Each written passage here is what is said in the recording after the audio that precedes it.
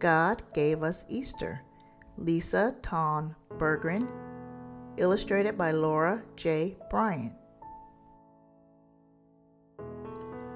I love Easter, Little Cub said. Me too, Papa Bear said. It's even better than Christmas. Better than Christmas? Why?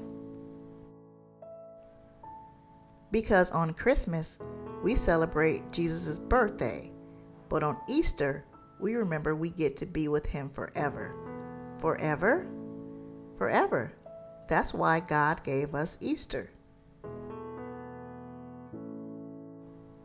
I like the Easter bunny, cried Little Cub's little sister. And candy, added Little Cub's little brother.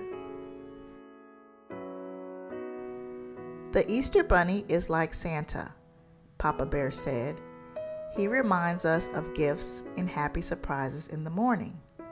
But God is the one who gave us Easter. Easter is part of a bigger story he had in mind for a long, long time. How did God give us Easter, Papa? See this egg? Papa Bear said.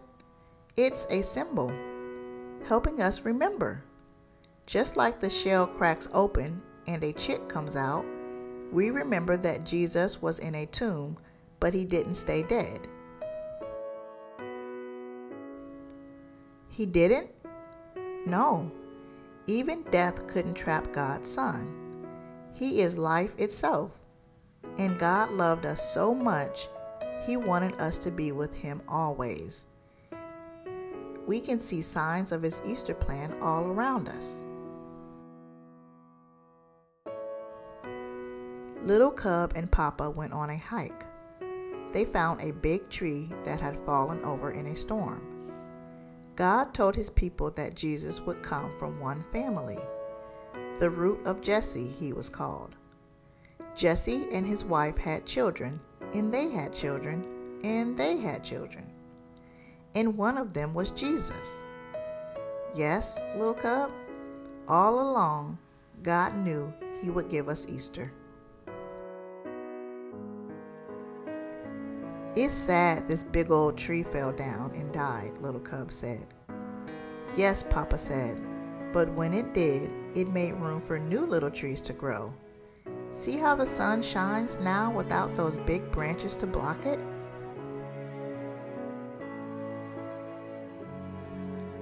And how all the pine cones fell across the forest floor? These pine cones will spread their seeds, and baby trees will grow like this one. Out of death comes life. That's how God wants us to see Easter. I still don't like dying. Neither do I. We were born to love life. God loves life, but sometimes we have to let go of one thing so we can move on to another. For instance, think about this river. Where do rivers go, Little Cub? To the ocean? Little Cub loved the ocean. Yes, the river ends, but it spreads into something even bigger. Heaven is like the ocean for us. Because God gave us Easter, we can be a part of something bigger. And even though we talk to Jesus now, in heaven we will see Jesus face to face. Couldn't Jesus have just waited for us in heaven?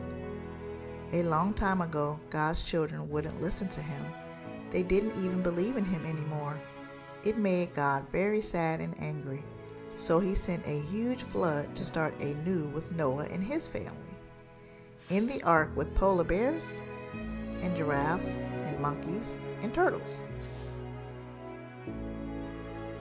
And when the flood was done, God promised never to send another one. Whew, Little Cub said with relief. That's good. Little Cub liked water, but she liked land too. It is good. After the flood, God gave us a rainbow as a sign of his promise.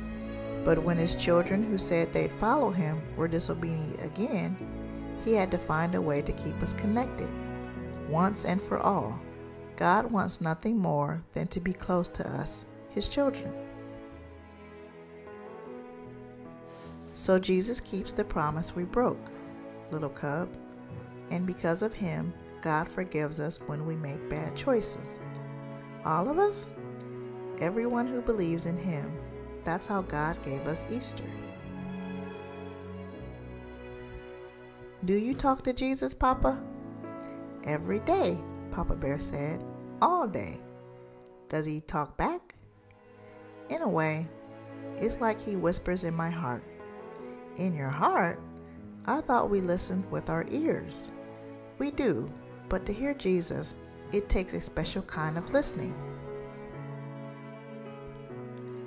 Little Cub was silent for the rest of the walk home. She was trying to listen with her heart. She listened and listened and listened. That night, as Papa and Mama tucked her into bed, she was still listening. And as her parents kissed her and hugged her, she turned over and remembered she was God's child too. In that moment, she felt comfy and cozy and cared for, almost as if Jesus had whispered, "I love you," in her heart. "I love you too, Jesus," Little Cub whispered. "Thanks for giving us Easter." The next morning, Little Cub said, "Papa, I think I heard God last night." "You did?" he said, putting his arm around her. "Well, that's the best Easter present ever. What'd he say?" "I love you." Those are good words, perfect words, and they really are what Easter is all about.